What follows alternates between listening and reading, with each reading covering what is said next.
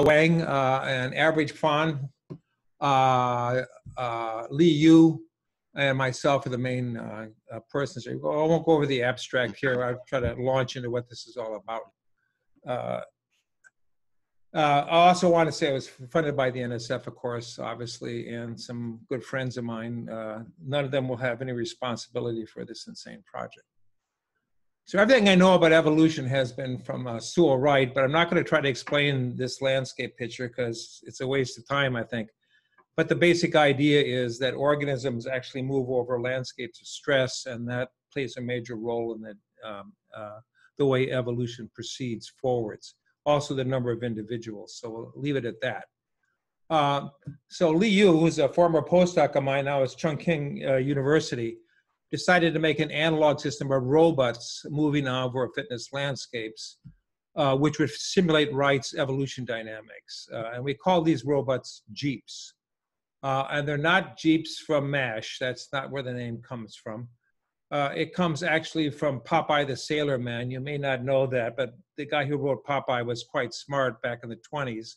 He knew about Einstein, and he posited there are these animals called Jeeps, and that's the noise they make, Jeep, Jeep. And they're able to move between different landscapes, it turns out. They can go to the fourth dimension in this case here. So that's a cartoon, but I'll let it go because of the time. Anyways, that's a Jeep. So what we ended up building were these things. They're robots. They're circular things. They're about 3 centimeters in diameter. And the great idea that Li Yu came up with was that the Jeeps have cameras underneath them, RGB sensors actually, 4 of them. And they're on top of a giant LED light board, which is about 4 meters by 4 meters. And we can make any light pattern we want on this LED light board. And so the Jeeps move over this LED light board, and they are sensitive to R, G, or B, or any combination of them. And a particular fitness landscape could be, say, green.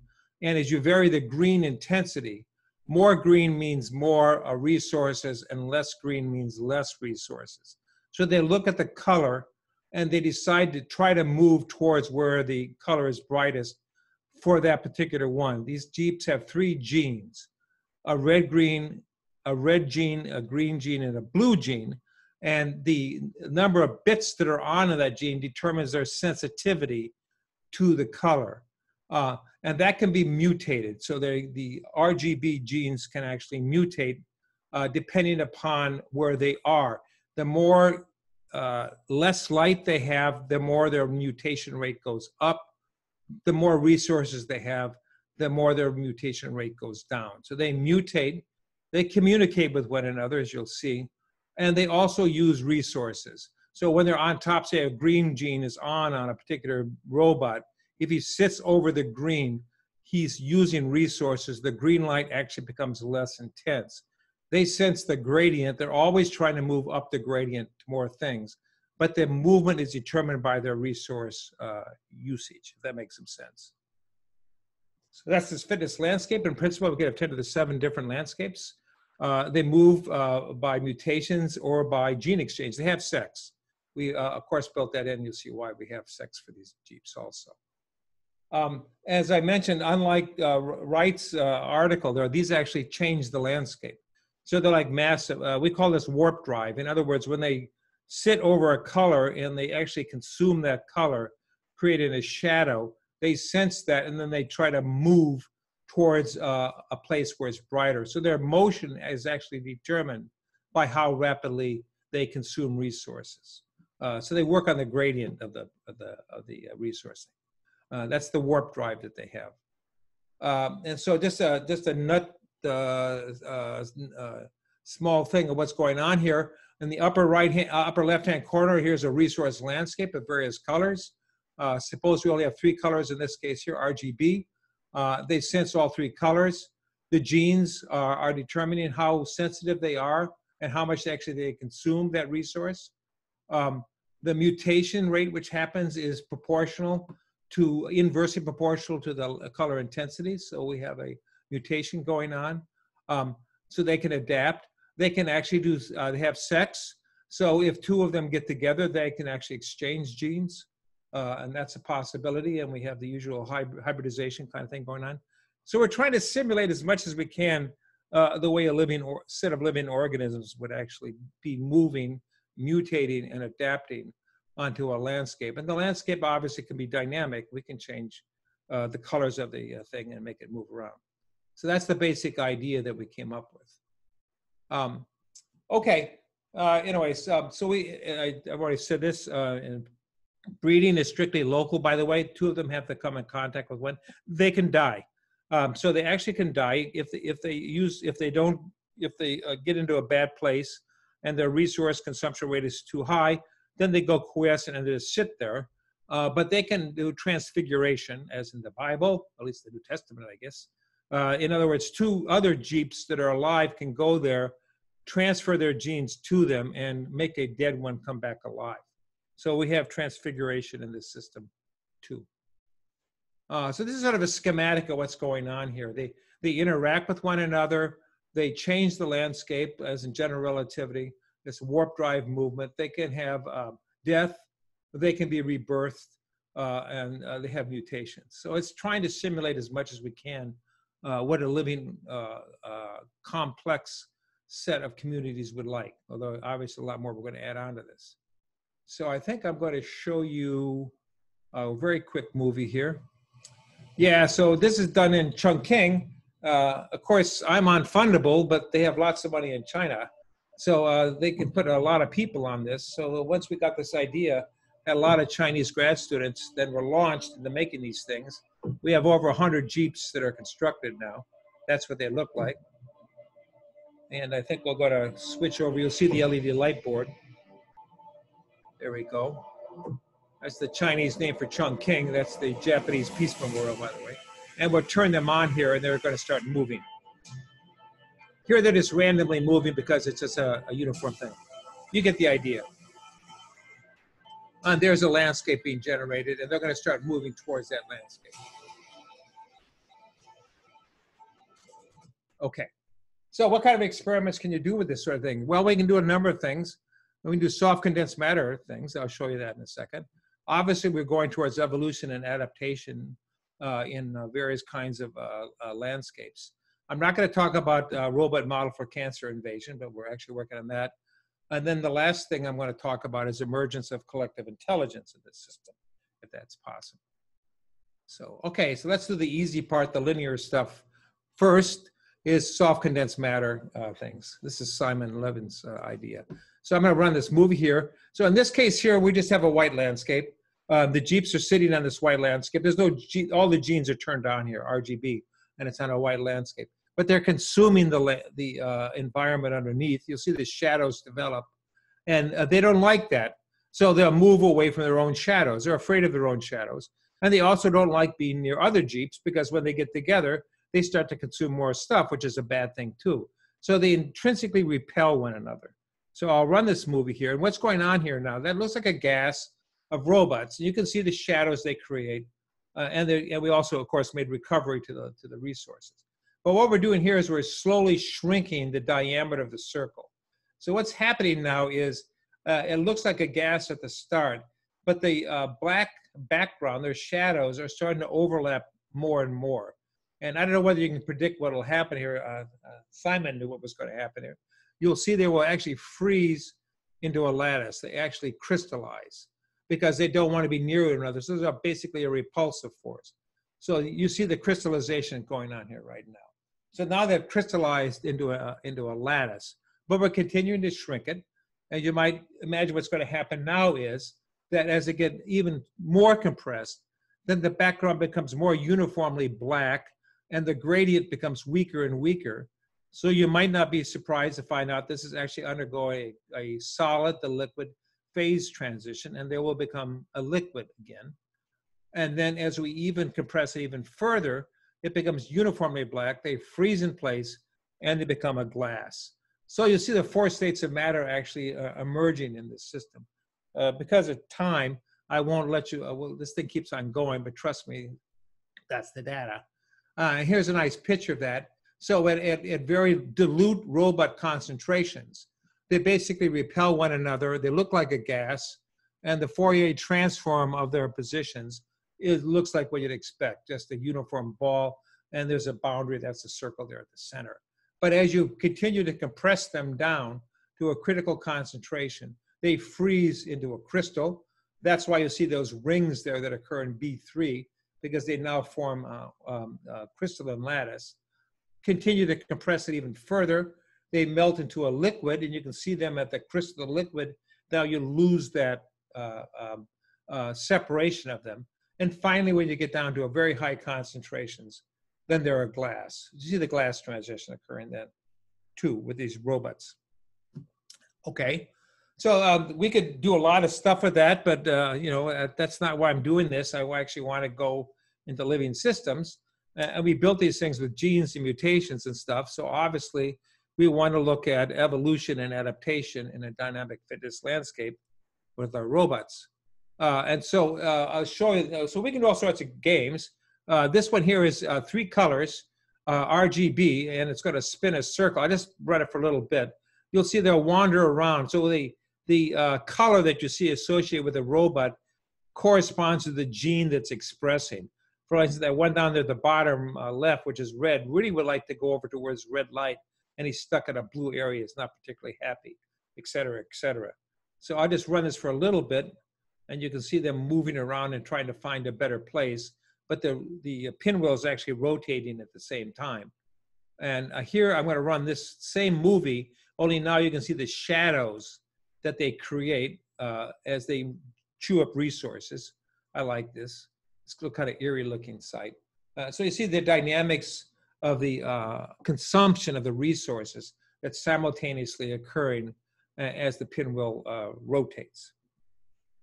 Okay, so here's an experiment. We're going to watch this. What's going on here is the one circle, and the circle is going to slowly change color from red to green to blue. We're going to start out with half of the Jeeps being dead, and half of them are alive, but it's possible to have transfiguration here. So we're going to see the way this whole population of Jeeps evolves versus time as the resource environment changes underneath their feet. So we fired it off. You can see them moving around. There's a certain recovery time to them. You can see the dead ones look black, but occasionally you'll see one lights up, lucky enough to have some sex, or that's the one way, but also you can actually be brought back to life. And so you'll see the color is changing, and you'll also see that the Jeeps themselves are changing too, that their genes are changing in response to the changing environment. So you see a lot of population dynamics going on here as this happens. We can sort of analyze this sort of thing. So as you might expect, if you have no mutations and no transfiguration, well, that means when you're dead, you're dead. You're always going to have a chance of going into a bad place because the environment's changing. If you don't adapt quickly enough, you're dead, you're dead. And so that's that red triangle thing. So with time, if we don't have mutations and transfiguration, the population dies out and every robot becomes dead. We can turn on transfiguration, which means that you can be dead and come back to life again. But if you don't have mutations, that still doesn't work. So that's the purple stars. You still have death going on. If you have mutations and no transfiguration, in other words, no sex, then you still go extinct, but at a slower rate. And then when you turn on mutations and transfiguration, then you can actually have these oscillating populations. And they actually oscillate. As the period is changing, we see the populations of the red and the green populations of the Jeeps as they adapt to this changing environment has the same power spectrum as the underlying fitness landscape. Maybe that's not surprising, but it's fun to see that happen. We think there's a sort of a critical transition, by the way, but we're not quite sure about that sudden step between mutation and no transfiguration and mutation and transfiguration. But like the rest of us, COVID-19 hit us just when we were getting ready to do these experiments. And as you know, China completely shut down at that point. Okay, so but we want to go to really truly complex dynamics. Something more complicated than this circle, which is simply rotating around in colors. So we created a stochastic, fragmented, complex landscape. So we made it as complicated as we could. We allow the Jeeps to mutate and transfigure when dead, since we know that it's a necessary condition for community survival. But we varied the resource recovery time here. In other words, we're allowing them to have sex, we're allowing them to mutate, but we're changing how fast the environment can recover once a Jeep sucks resources out from it. So that's clearly of relevance to patchy dynamics and evolution of species resilience as resources are depleted and replaced. Okay, as you might expect, if the resource recovery rate is 0, all the Jeeps have to die, even with mutations and breeding, because they're chewing everything up. And as the recovery rate increases, complete extinction still occurs, even with finite resource recovery rate. So there's a critical rate at which the resources have to be replaced in order to maintain a population that is self-sustaining. So I think I'll run this movie here. Let's see, this one here is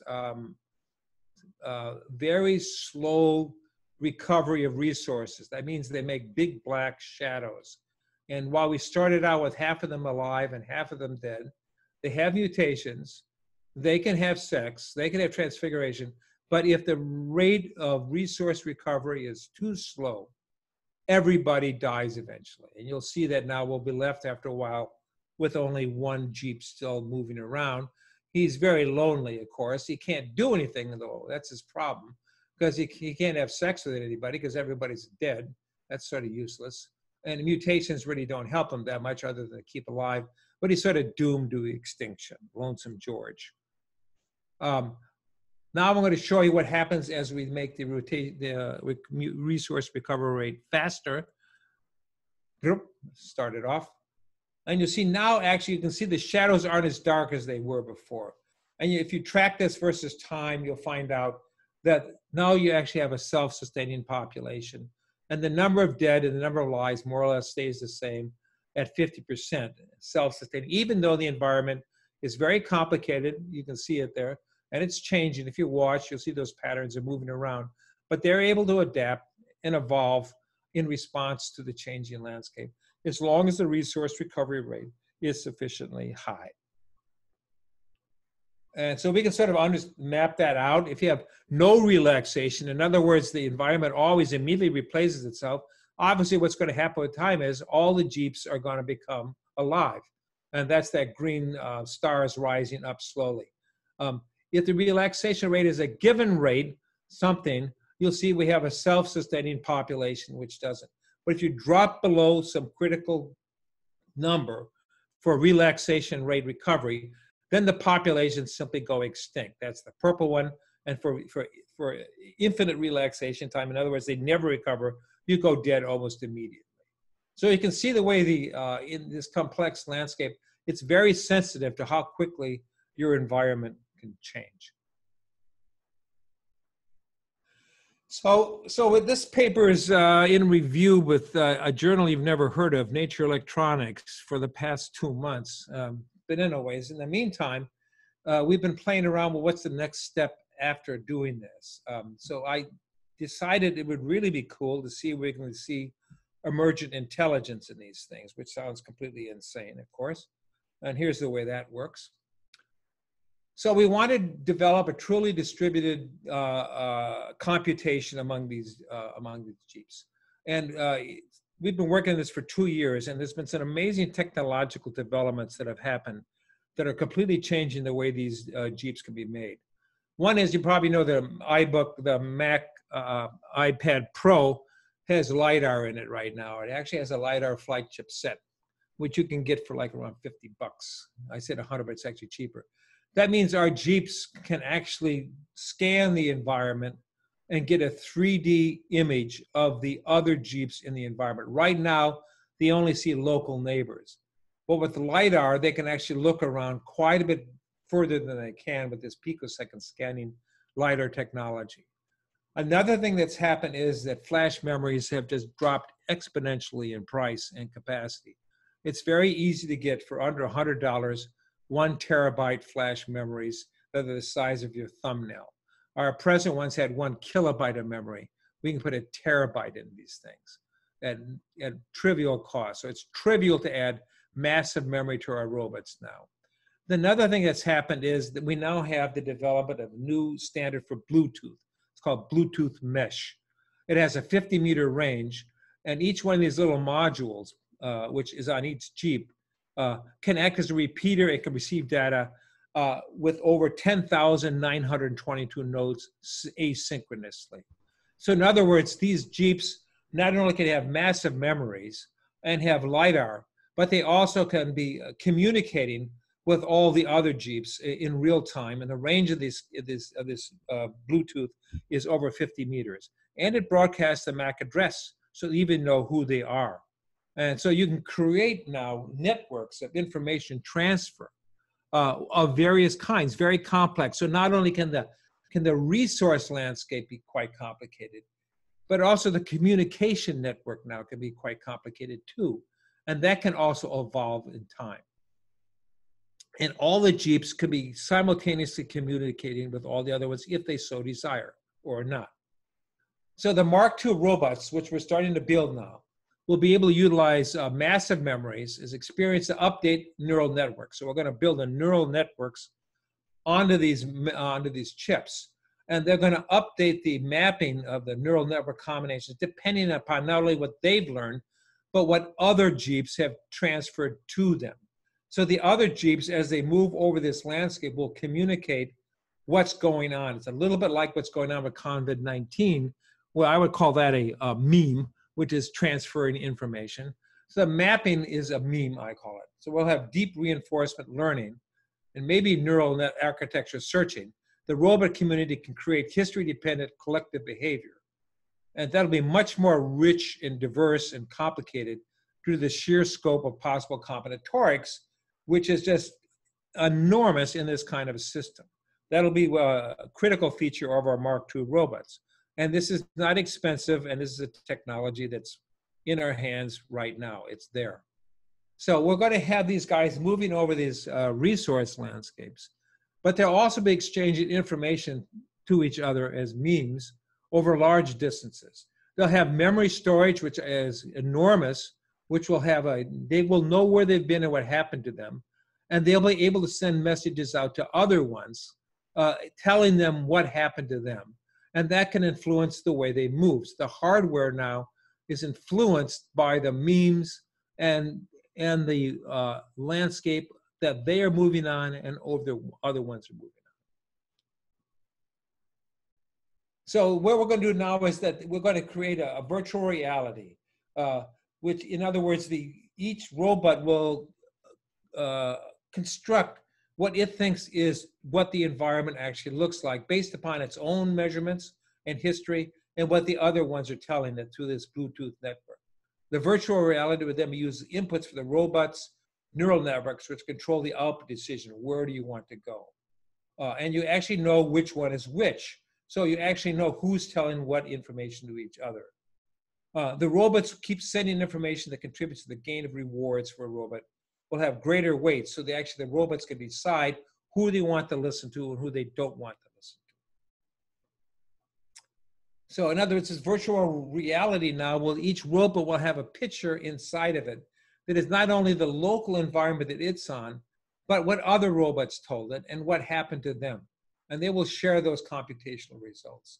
And we'll have 100 terabytes of memory running, all of them node connected to every one of them. We have enough, and they'll be all talking to one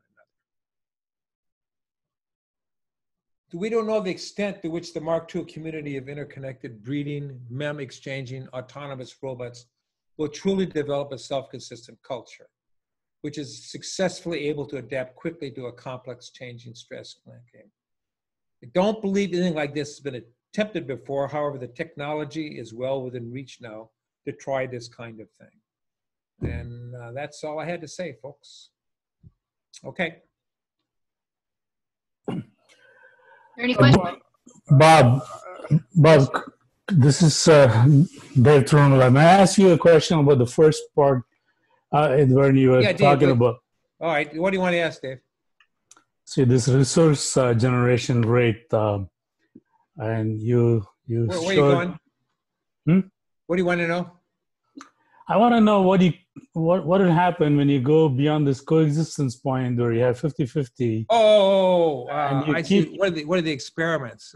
And you keep increasing the resource generation rate. Would these guys get lazy and then you just go back to extinction again? I don't. What goes You know what this plot here is that what you're talking about? Yeah. I mean, well, these guys can't get lazy because they really don't have any minds at all. Question is when they actually start exchanging memes and stuff. Will they actually will their phenotype then be adjusted by that? Will they, you know, like your word is lazy, yeah, right? So they realize they're in a good place. They're a plutocrat, you know, Amazon or whatever, you know, and they don't really have to work to do anything at all. Well, they simply stop doing anything. I don't know what's going to evolve here as the system changes. These guys here are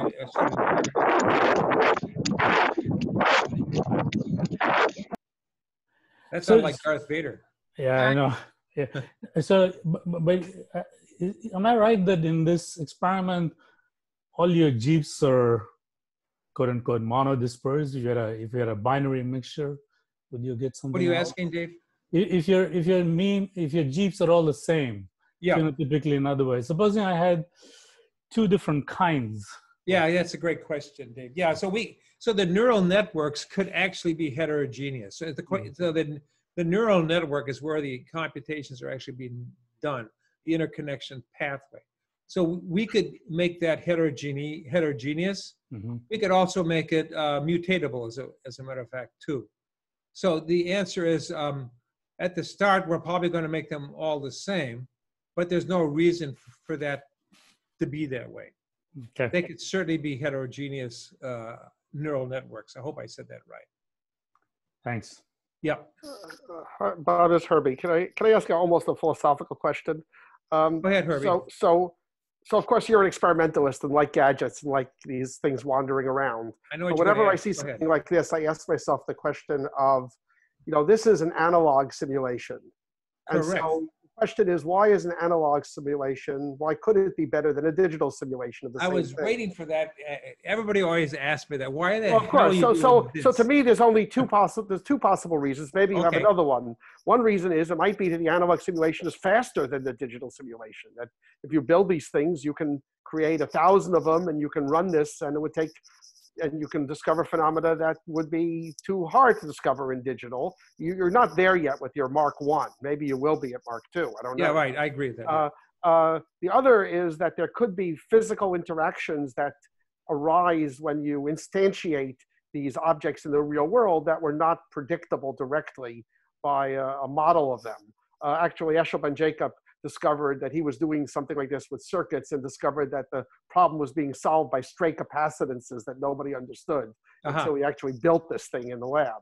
So, so are you aiming for option number one? You're aiming for giving these individuals such great computational and communicative powers that you'll just overwhelm what could be done with a digital simulation of this? Well, what is your feeling?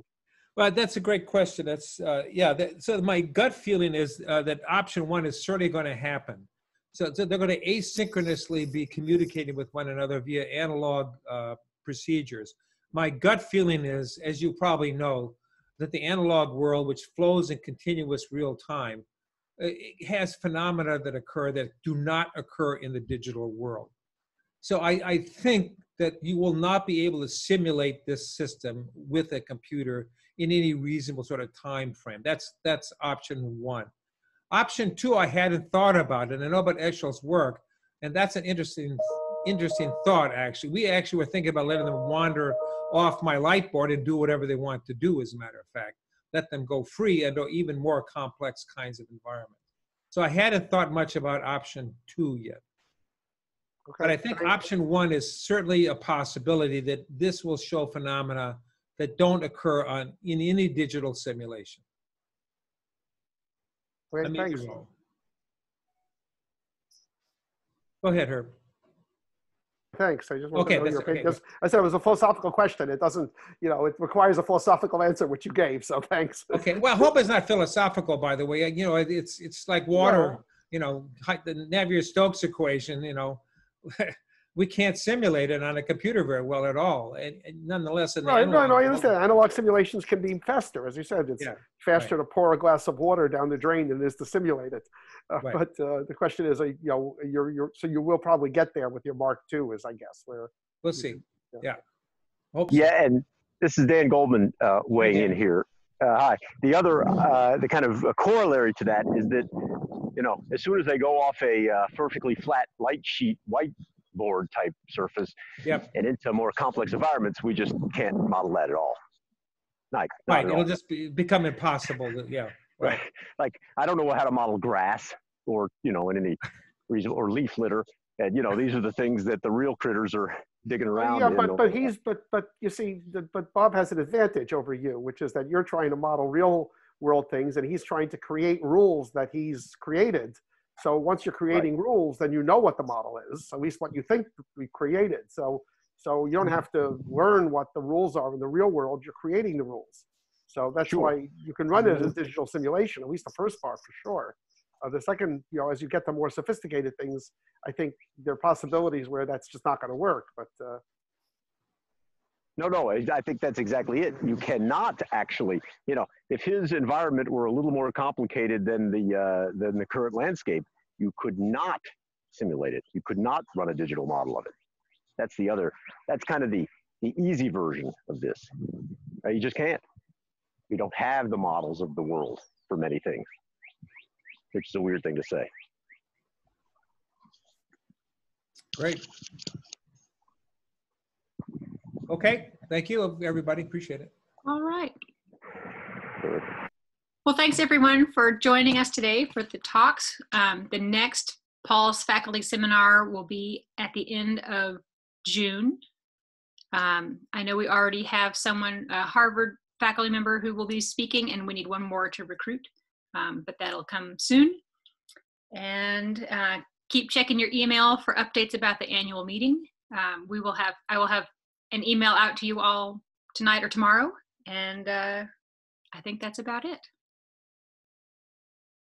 Hey, Dan, well, I hope you're still there. Are you there?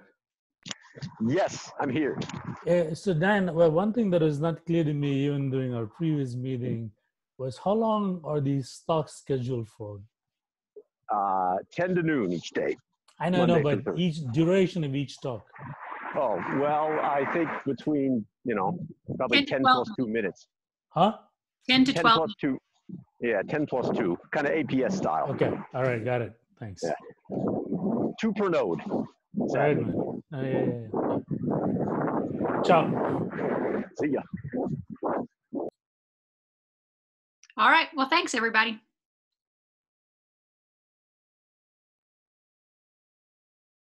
Thank you.